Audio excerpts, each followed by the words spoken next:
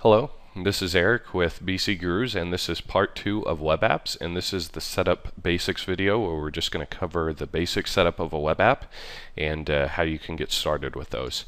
So the first thing we should talk about are the difference between a web app and a web app item, and this kind of helps give an overview of the theory behind web apps. And basically the web app is where you define all the fields and describe what type of items you're going to contain. So for a real estate listing example, the real estate listing would be the web app, and then all of the different items within that real estate listing are the web app items. You can see there's some other examples on here.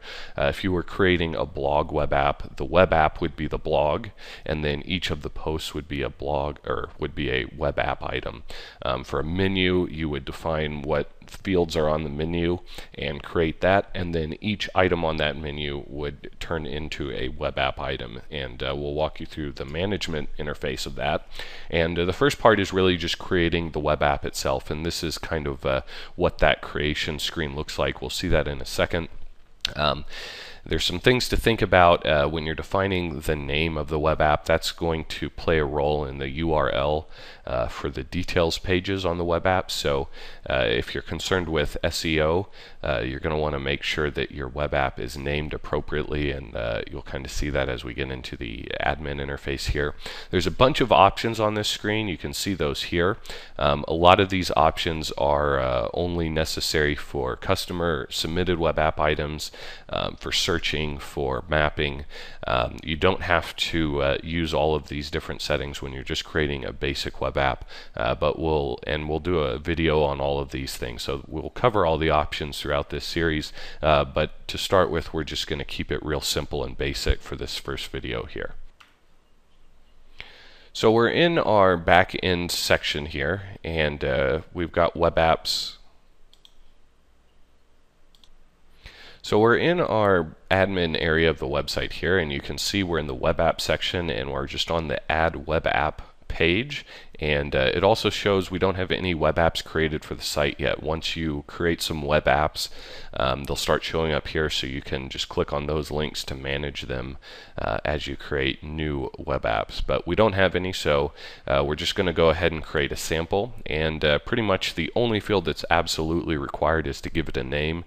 And as I said, the details link for the items you create will use part of this URL, so you want to think about that if you're concerned with SEO. We'll just call this test web app, and you can see that as we fill in this name here, it's going to show the URL. Now you can take control of that beyond just the name itself, but by default you're going to get a name that corresponds pretty closely to what you put in this box. Coming down here a little bit, the other options, these are basically defining if you're going to be using customer submitted web app items. These tell you what the different things a customer can do, such as can they add items, can they edit items, things like that. Down here there's some other options. Some of these are relevant for customer submitted web app items. You can enable the search down here. We'll talk about that in detail in another video. One thing you may want to select right away is the default template. So each item is going to have a details page, and that details page will be assigned one of your site-wide templates, and you can customize that on a per item basis. So not every item has to use the same template, but most of the time you're going to want that. And so it's a good idea to come in here and select the template you want to use from your site, just so you don't have to go in and remember to set that for each individual item. So we'll go ahead and say we want to use the default site template, and that's just like a page template. So it's whatever template you've defined to be the default one on the site. It'll just use that template there. Other than that, we can just go ahead and click save here, and it's going to go ahead and create the item. And you can see when I do that, I now have the test web app listed over here under my web apps. The next thing you're going to do is define the fields, and then the layout, and then the autoresponder if you're using customer submitted web app items. But we're not going to jump into that right away. We'll cover that in the next few videos. The other thing you may want to do right off the bat is define a default secure zone or a default RSS channel or default classification. So web apps can be assigned to a secure zone, an RSS channel, or they can be assigned categories. And so if you're going to use those and you know they're going to have some defaults for each item, you may want to set those here. But we're just going to keep things real simple for now. So the next thing we're going to do is actually jump into creating some web app items. So when you're creating web app items, you just need to go to web apps and click on the web app that you want to add items to. And if you ever do need to get back to the settings, those initial settings box, you can click this edit web app settings, and that will take you back to the screen where you can change these options. So you're not locked in based on those first settings you create. But we're seeing a list of all the items we currently have, and we don't have any, so that's why we see this message. You can filter your items by first letter of the item name, and that can be pretty useful once you start getting quite a few items in here. There's also a search box where you can search for an individual item, and that can also make it a little easier to find what you're looking for. You can see we've got an import box and an export box, and that allows you to import and export your items. Pretty straightforward there. When you click add item, it's going to bring up the item creation screen, and we don't have any custom fields defined, so the only thing we get by default is just the template, whether or not it's going to be enabled, the item name, and the item description. You can also come in here and set the release date and the expiration date and the weighting, and the release date will basically only enable this item after this date. The expiration date will expire the item after this date, and then the weighting will define the order that the items show up in a list. Those are all optional, and if you just leave them to the defaults, the items will become available immediately. So we'll create our first item, and we'll just call it item 1. And you can see as I fill that in, it's showing you what the details link for this specific item is going to be. So it's going to start with the test-web app, which is what we defined in the original settings, and then it's going to assign a specific SEO-friendly URL based on this item name. Now you can edit this if you want to take more control, but we'll just leave it at the default. And then optionally you can come in here and fill in an item description. Now, the item description is just HTML, and this is going to show up by default on the details page for this item. So we'll go ahead and fill in a heading here and populate some content, and you can see we've got full HTML support, and you can get pretty crazy. You can put lists in here, images. You can even include module tags that link out to other dynamic content of your site, so that allows you to be pretty flexible and create some pretty interesting content within these things. Occasionally web app items won't have any content in here, and that's just depending on the needs of your web app, but this is optional. But we'll go ahead and put it in there, and we'll click save item.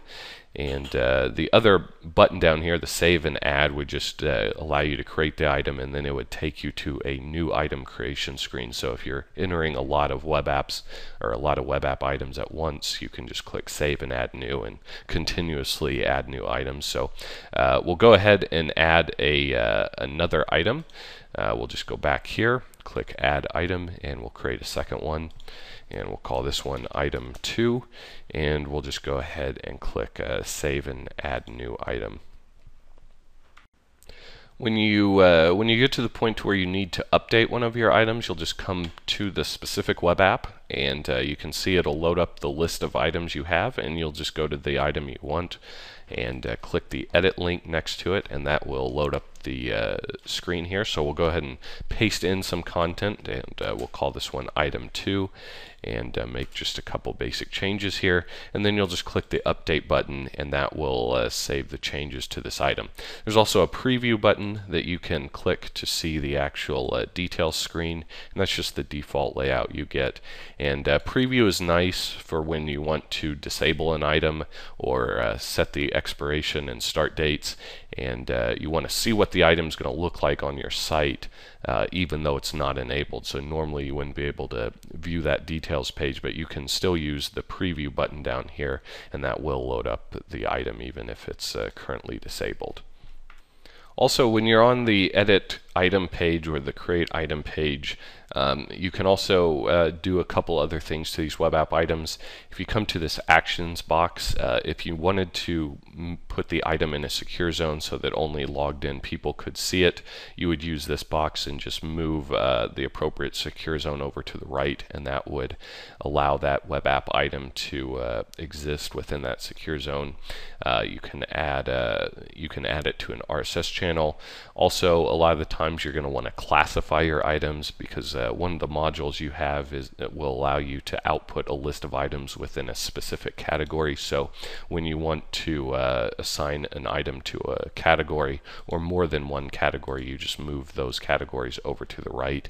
And these categories are created just when you go to the admin section of the control panel and define your classifications from the category section, the same place you would do it from for all the other modules that support categories. Now, when we were on the item creation or the web app setup screen, we didn't define any defaults for the secure zone or the categories, but if we had, you wouldn't have to go through that step. All the items you would create would by default respect those settings, so that can save you some admin work if you want to go ahead and set those up when you're first creating the web app. So once you've created your web app and created some web app items, the next step you're going to have to go through is actually telling your website how and where to output those items. And in this case, we've just created a page, and we've used one of the modules that will output a list of web app items. You have a lot of different module tags and settings you can use to configure this, but for now we've got a very basic one that just shows a list of all our items, and that's what this module is. We'll cover all those modules in detail in one of the later videos. So we've created this page, and so you can see what it looks like. If we come over to our preview output of this page, you can see pretty standard page with the title, and then it's showing the list of items, and you can click on the item and it'll take you to the details link for that item and then show you the content.